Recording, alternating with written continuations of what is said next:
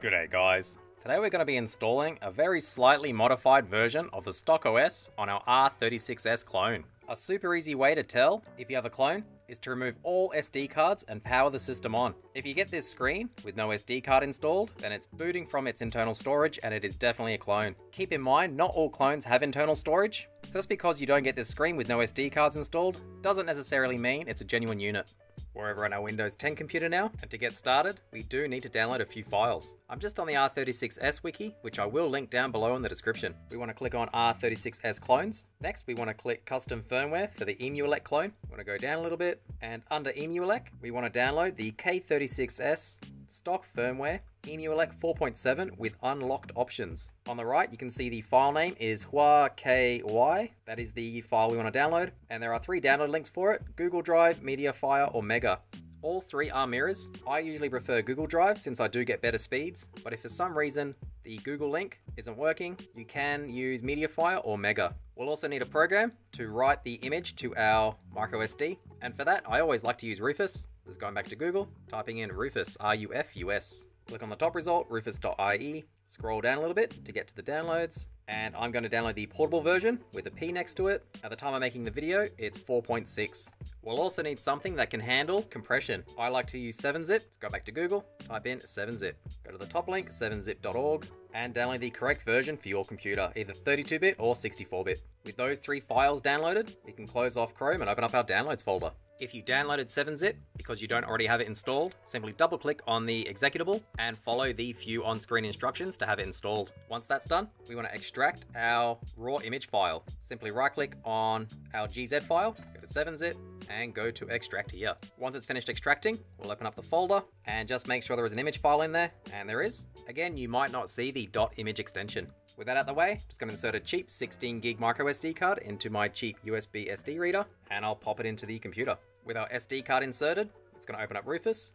Under device, make sure you select your correct SD card. For me, it's 16 gig. Leave disk or ISO image as default and click select. Navigate to your downloads folder where you extracted the raw disk image. Open up the disk image, there it is there, and double click on it. Leave everything else as default and click start. Just remember, you will lose everything on the micro SD card, so make sure there's nothing important on there that you want to keep. Also, you do not need to format the SD card before writing the image. It doesn't necessarily hurt anything by formatting, it is just a wasted step. When you're ready, click start, click OK. Once it's finished writing, click close. That's all you have to do to write the image to the SD card. We'll quickly check disk management just to verify what partitions were created, which should help you troubleshoot if you have any issues yourself. Just right click on the start menu and click disk management. So our SD card is disk 2, the very bottom one.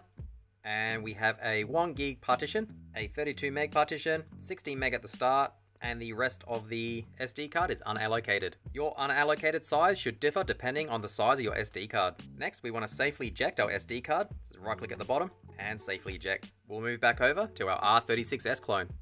Back over on our R36S clone, it's going to insert our freshly created SD card into the right hand side slot, and we'll just power it on.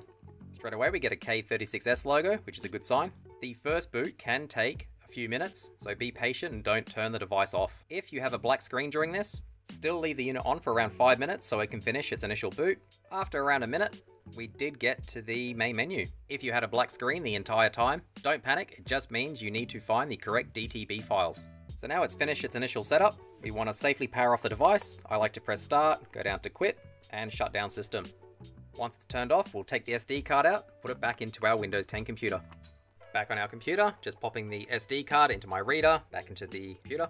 And you can see we do have one 1 gig partition with only 100 meg free space. This is our boot partition. For us, Windows didn't automatically assign a drive letter, so we'll have to do it manually. Right click on start menu, go back to disk management, find our SD card, which is disk 1 for me. On the very right hand side, we can see the last partition is EEROMs. I'm gonna right click on that, change drive letter and paths.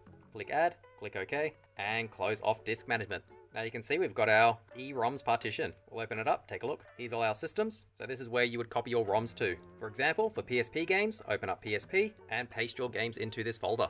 If during the initial boot, you only had a black screen, then as mentioned, you will need to download different screen files. It's going to open up Google Chrome, and we're just going to go to the K36 DTB GitHub. I will link this down below as well. Want to click on code, and want to click on download zip. Once it's finished downloading, you can close off Chrome once more, go to our downloads folder, and we want to extract our K36 DTB zip. So right click, 7-zip, extract. Open up the folder. Inside there's 6 panel folders. Since we don't have a DTB file to compare it to, we will have to check all 6 panel types manually. For me, it did work out the box, but for you, I'd recommend starting at panel 1, copy the DTB file, and then open up your boot folder on the SD card, which for me is Emulate G drive, and we will just paste it in here. Next, I'll rename our old DTB, and I'll just add .bak to the end of it. Next, I want to copy the file name, so go to rename, highlight it, and Control C, and I want to paste it to our DTB file we just copied over. Click enter. With that done, you can safely eject your micro SD and put it back into your R36S clone, power it on. If there's still a black screen, power it off, and repeat the same steps for panel 2 through 6 until you find a working panel. If for some reason you still don't have anything on the screen, then it might be worth posting in the R36S subreddit in case someone has a working DTB file for you. I'll copy a few games and ports over to our EasyROMs partition off camera, and we'll come back. We've finished copying all our files over, so we'll put our micro SD card back into our clone on the right hand side slot, and we'll power it on.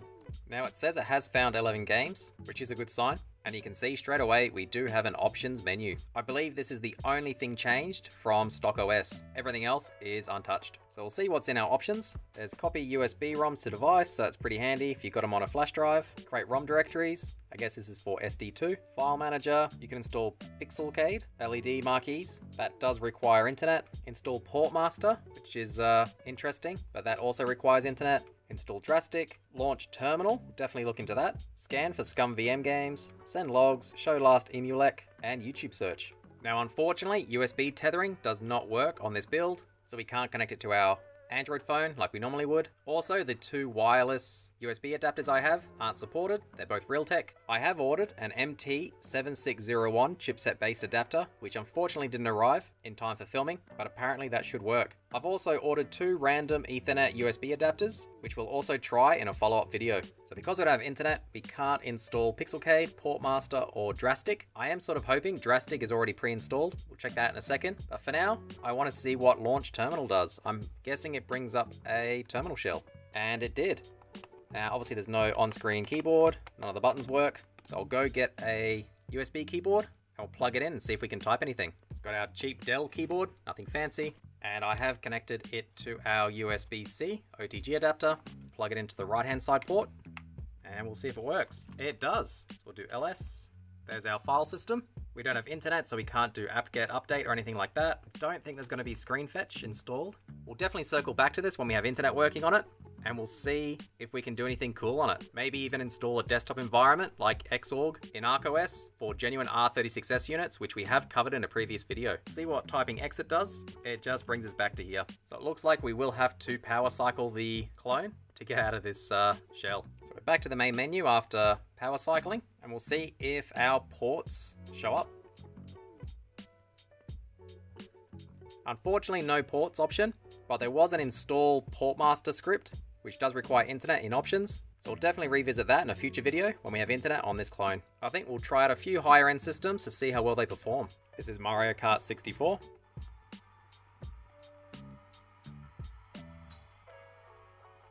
And it does seem to work pretty much the same out of the box, which is good. We didn't change any settings, this is all stock. We'll see if FN does anything. So function is disabled on this version. I believe it is fixed in a different release, but it doesn't work out of the box on stock. Start and select also doesn't quit. There's no save states. In fact, we can't bring up any, oh, there we go. So select and X brings up the RetroArch menu, and that's how we quit. So if we go back, go down to quit, there we go. So no shortcuts out of the box to quit, unfortunately. It looks like Nintendo DS did show up, so we didn't have to run install Drastic, at least not yet. We'll see if it loads. And it did load. So you don't need to run the install Drastic script. So it does work fine, but unfortunately there was no full screen toggle, just left or right or top and bottom. L2 does nothing. L and R obviously mapped to L and R on the DS itself. Pushing the left joystick in does bring up the Drastic menu, as you would expect. and from here we can quit. Next up is Chu Chu Rocket for the Dreamcast. It is all in Japanese. It does seem to run fine, even though I did select Japanese on the main menu by accident. Again, select an X to bring up the RetroArch menu. Press B to go back to the main menu, press up to go down to quit, and quit. No shortcut here. This is Crash Bandicoot 1 for the PlayStation 1. I'm expecting it to run pretty much flawlessly, and it does seem to be, which is good. There's no weird graphical itches and no slowdowns. Again, there's no shortcut to quit. We'll see if there's save states. And it doesn't seem to be a shortcut to save state, but you can bring up the RetroArch menu and manually save in here. There you go, save states, and save state.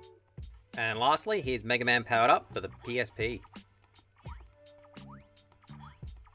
It does seem fine. There's the lag spike there.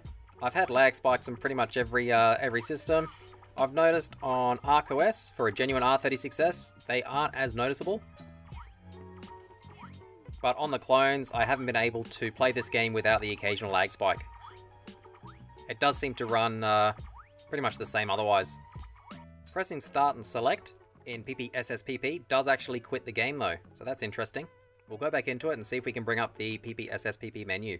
So select and B brings up the PPSSPP menu, so this is where you would change your settings if you wanted to, just something to keep in mind.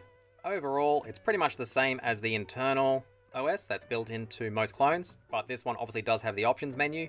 If you weren't aware, stock OS does not come with Portmaster, so when I get my various USB, Ethernet and Wi-Fi adapters, if we can get internet working on it, we'll definitely take a look at the install Portmaster script in options, and also have a play around with terminal and see if we can get anything cool installed on that. I wouldn't really recommend anyone trying to install this as their main go-to, just since the custom ArcOS build for these clones is so much better, and ports does work out of the box on them. I believe the custom ArcOS build is still based on this stock OS, but if for some reason you can't get the custom ArcOS build working on your clone, and you've tried everything, I guess this might be a decent backup option, especially if you've broken some settings on the internal OS. I think that'll do it for today. If you have any questions or comments, let me know down below. Otherwise, thanks for watching.